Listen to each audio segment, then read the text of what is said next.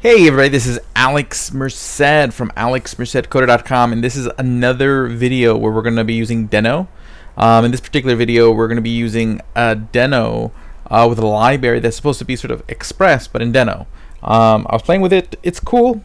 It definitely feels like Express. It's missing some features, but I'll show you some workarounds. Cool. Okay, so I already have first project, so I'm going to make a new folder in this Express folder called Project 2, so we can walk through how this would work. Okay, so bottom line is we make a new file. I'm going to call it server.jsx. The reason being is I am going to bring in React into it because they're really basically, when you use Express, you're used to functions like res.send and res.render. There really is no res functions. Essentially, the capability of this library, which is really called Expressive, is you can do a JSON API, which is plenty. I mean, that's really all you really need for a lot of modern apps, especially if you're creating a single page application. But, you know, I was playing around, and the more I play around with Deno, the more I'm starting to realize kind of some of its powers, especially with being able to parse JSX pretty much out of the box. Basically, I'll show you guys how you can, even though there isn't really a views engine, there really isn't a res.send or a res.render or anything like that, how would you send back some JSX pages? Okay, so first let's bring in the library. So again, this uses ES6 imports. So I'm going to import these libraries here, and I'll walk through why I bring them in. Okay, this is Expressive. Expressive is sort of this version of Express that's being built for Deno. So that brings in that library. React, you guys know React. This is essentially what's going to parse the JSX. And then React DOM server, this is going to be the function we'll use to also parse the JSX. Okay, essentially what's going to happen is that React will parse the JSX, turn it into DOM code, and then React DOM server has a function that'll turn it into static HTML that we can then send back as a string. Okay, so that's this. Now, in the other framework I did, Pogo actually does this by default. So if you were to return JSX in your routes, it automatically runs this function. And so I didn't have to bring it in Pogo because Pogo was built with that functionality in mind. So for me to use it, I'm assuming also in Oak, I would have to bring in these two libraries. So just to give you guys some context. Cool. Now this may look familiar if you've ever used Express. I'll create a variable for my port. Okay. My app, except here I don't have to do I don't have to require Express, and then, you know, basically I just do expressive.app, and that's the same thing as doing like Express, and then saving and creating the app object. So that does that. That's good. Okay. Then we have our middleware. Okay.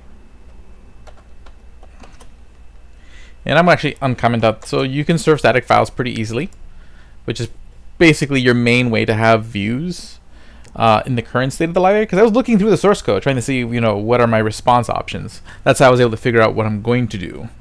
But you'll see. So this is just going to log certain things. This is our static folder, so that way you can have your static assets in a public folder. I'm not going to really use that in this video. If you've used Express, you know how that works, and it works. And then it has a JSON body parser. Okay, I'm assuming URL encoded is also in there. I haven't tried it out. Which I could go look in the source code and figure that one out later.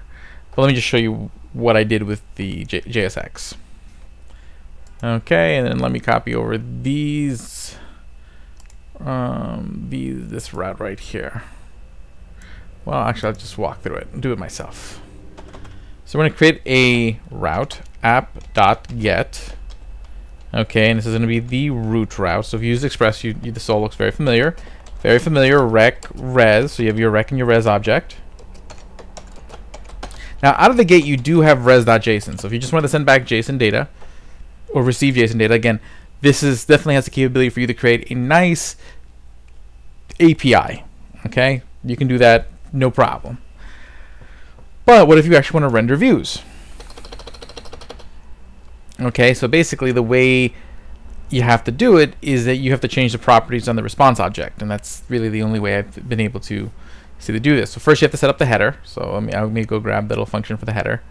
Okay, so this is the function that sets the header.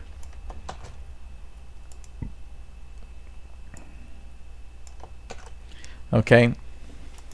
And the only reason I know that function is there is because I've read the source code and tried to see how it handled like some of these other functions that allow you to send responses. And essentially this function here is appending this header to the list of headers. And we want this because we want whatever we send back to be treated as HTML. Not as JSON, not as URL encoded data, but as HTML. So we have that. Then we actually have to send something back. That's where this line comes in. Copy. Okay. And basically what this does is saying res the body of the response is the result of this JSX hello world, which is being put through this React DOM server render to static markup function, which takes this JSX, which gets rendered by React, and then renders it into static markup. So it turns into an HTML string. Oh. Turns it into an HTML string, and you're good to go. Okay, so really ideally what you would do is you'd probably make a separate page, make your React component, import the React component, basically you could make a views folder. So I mean, if I really wanted to, I could do something like this. Just to show you guys, make a folder called views, just to kind of follow convention. New file, we'll call it index.jsx, and I will go over here. I gotta bring in React. Okay, so we'll copy the import of React from there. Okay, that's really all I need. Then I can just write my component const index. Actually, I'm not even doing it that way. Export default. Okay. Export default equals no, not export default. And it's props.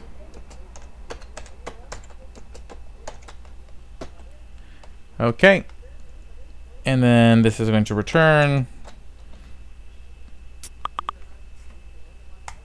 Okay, will return some JSX. And we'll just keep it real simple. A div with a couple headers, h1 props dot cheese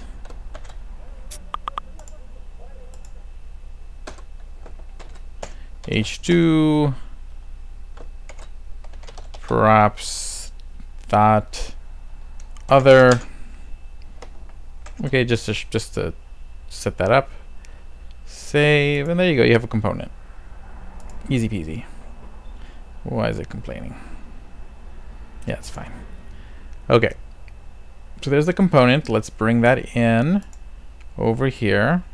Which one is this? Is the right one? No, that's the old one. Let me just get the listener set up while I'm here. So let me grab the code for the listener. Is this for the right project? Yeah.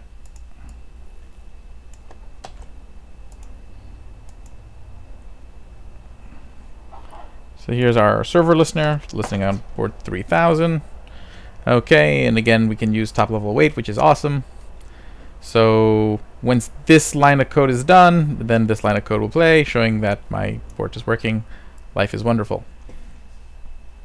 But I need to import my components, so import, and we'll call it index from,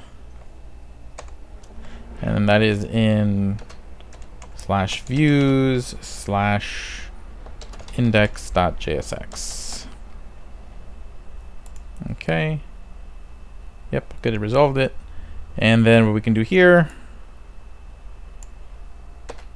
is say index, and then we'll put some props in there. Cheese equals Gouda, and other equals hello world. Those are my props. close the component, and there you go. Okay, I'm just going to render that component, and life's okay. Anything else I want to do?